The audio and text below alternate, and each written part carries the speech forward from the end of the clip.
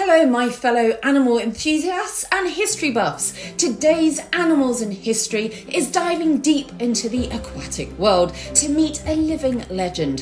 This is the story of Methuselah, the world's oldest aquarium fish.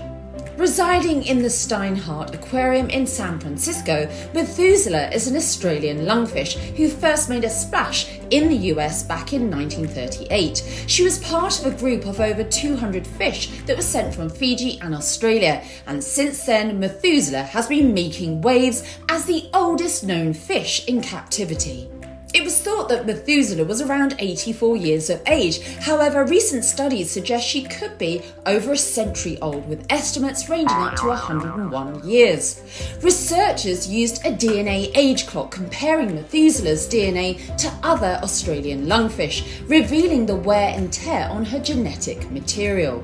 Methuselah's not just old, she's gold. She's an elderly fish who adores belly rubs and enjoys hand-fed figs and shows no signs of slowing down.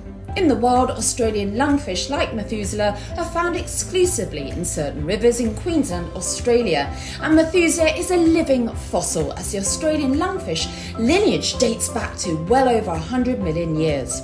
These fish have remained relatively unchanged, offering us a unique glimpse into the prehistoric past. But like many ancient species, the Australian lungfish faces threats in the wild, primarily from human activities like damming. Methuselah's story isn't just about age, it's about resilience, survival, and the wonders of nature. She reminds us of the intricate tapestry of life on Earth and the importance of conserving it.